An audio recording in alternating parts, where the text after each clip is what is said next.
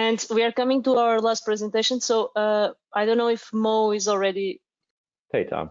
Sorry, we're going a bit over on the previous session. So, can you guys hear me? Yes. And see me? No. Yes. Can you see me? All right. Cool. Yes. You see the screen?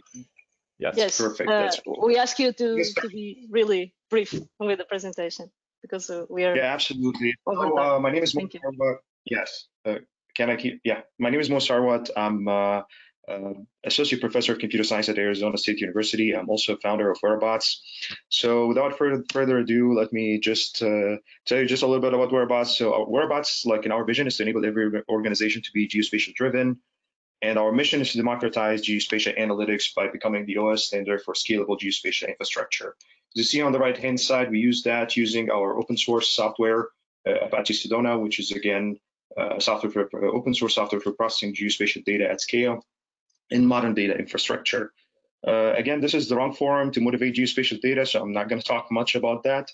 But the idea here is that geospatial data is not a specific data type. Geospatial data, any kind of data can be related to space and time, and hence geospatial analytics apply to any kind of data type. The geospatial data market is to reach $300 billion, which is actually huge by 2030, and we have a lot of opportunity here. There are so many use cases beyond the traditional use cases from the past. So many tech companies, so many transportation companies, and the government sector also is really interested in geospatial data and is already doing geospatial analytics. The main theme we've seen with users is that they do a lot of extract, transform, load operations on big geospatial data. They run a lot of geospatial operations like spatial journal. Also, the geospatial pipeline is a complex pipeline deployed on the cloud or on-premise, but in a cluster setting for scalability. So to show here in the stack, if you look at the stack here, can you still see us? If you look at the stack from the left-hand side, you have the geospatial data. The very right-hand side, these are the data usage applications, and there are so many of the beloved applications we have, or the tools we have, like Esri, Carto on the end, Tableau, and also the consumer maps. There are so many formats for geospatial data. GeoParquet, for example, is one of them, but there are so many other formats that exist out there. And this data needs to be applied ETL on it, and you need then store the data, and then you run some. Again, sorry about that. Every time I move something around the screen, it moves. So, and then you do data processing for analysis. So, Apache Sedona exists actually in these three layers: the ETL, the data storage, and the data processing and analysis. And it makes these tools geospatial aware and makes them work with geospatial data. So to summarize, the benefits of Apache Sedona is that an open source software for processing geospatial data at scale.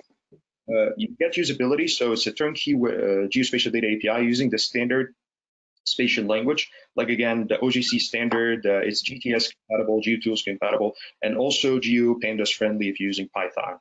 It's also adaptability, so it adapts to your stack, whether you use Spark, you use Flink in your data stack, you use Python, Scala, SQL, it will work. Also integrability, so it's natural cloud integrability because again, it uses SQL, so, and this is most Databricks and Snowflake, AWS, Azure, and most of the cloud service providers use that. And it also uses the traditional geospatial formats, like again from Parquet and other formats as well that the cloud is familiar with. Most importantly, it's also achieves scalability, so it's fast and efficient processing, so 100x faster than geospatial tools, and 10x faster than big data system implementation. I'm talking like about for Spark, for example, and 50% better resource utilization. So if you're doing this in the cloud, it will save you a lot in the cloud.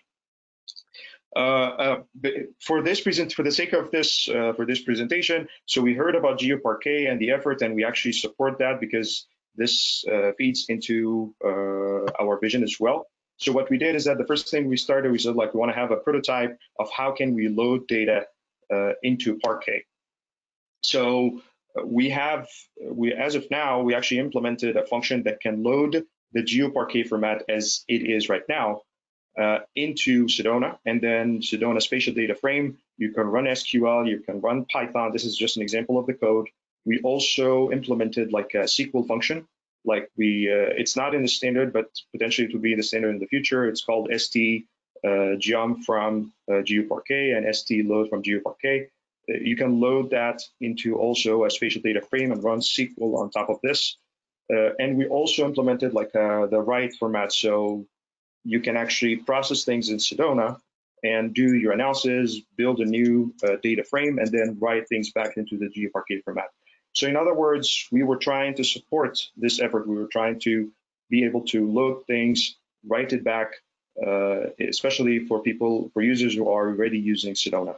So this is our effort when it comes to GeoParquet. I tried to make this brief for the sake of time, but I'm happy to take any questions. You did. Thank you very much, Moa. And I think we can continue the discussion on Gitter. I will thank Absolutely.